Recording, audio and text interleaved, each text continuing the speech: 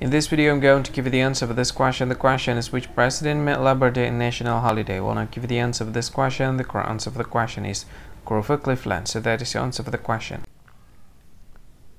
Hi, thank you so much for watching this video. If you find this video is very useful, you can help this channel to grow by subscribing this channel. Please this subscribe button and don't forget to like this video. And if you find this video is not really good, or you don't really like this video, or you kind of feel that it's a little bit offensive or something like that, you can click this one, dislike button. You can do that anyway.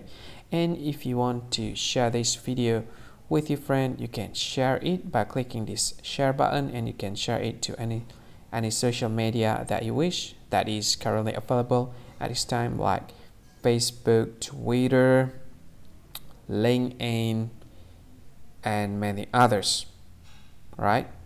And if you want to add this video to your playlist, you can click this one. You can watch this video later, and you can find more options by clicking these three dots. And yeah, don't forget to subscribe. I think that's all of it. Thank you so much for watching this video, and see you again in another video. Bye bye. See you again.